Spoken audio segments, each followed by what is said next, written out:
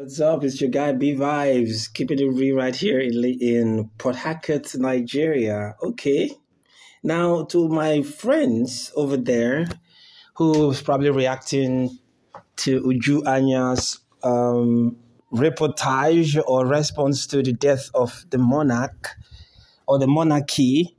Yes, I want to show you something from the Irish Twitter. Maybe you have not been following that. The British monarchy has been a mayhem to most people on earth, ranging from the Indians to the Africans to the Irish, even right there in the UK. Okay, there's interesting videos coming out, and see what I'm seeing on how these people are collaborating to really loathe or gloat at the death of the monarchy.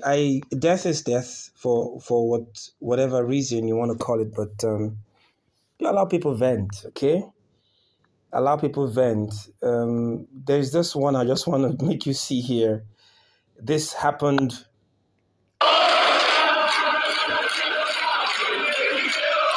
Lizzies in a box.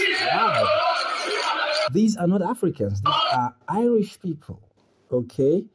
And these are what the black people are tweeting here. Oh, fuck you. Okay, that's a splitting, but hey.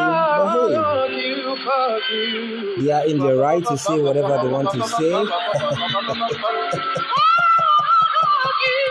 Okay, and this is another one again from a tabloid, probably in Ireland, if I'm not mistaken, the dailies.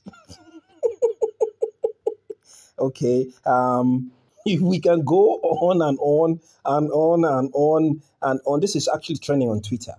Okay, Twitter seems to be like the number one world political space.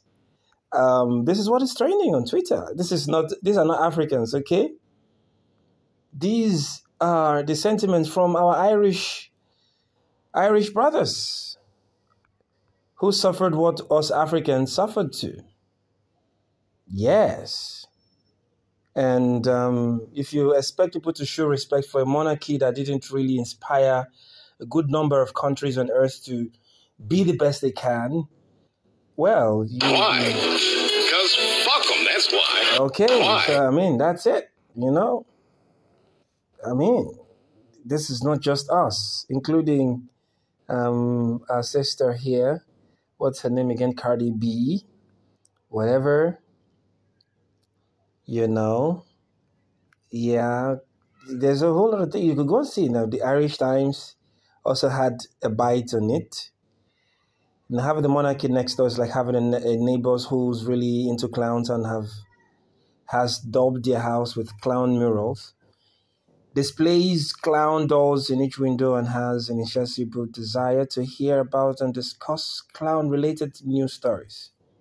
More specifically, for the Irish, it's like having a neighbor who is really into clowns, and also your grandfather was murdered by a clown. These are not Africans, okay? So Jeff Bezos' attack on Uju Anya is calculated. He's just venting his disdain for the woman for her advocacy against Amazon. It has nothing to do with the Queen. Jeff Bezos doesn't care about the Queen.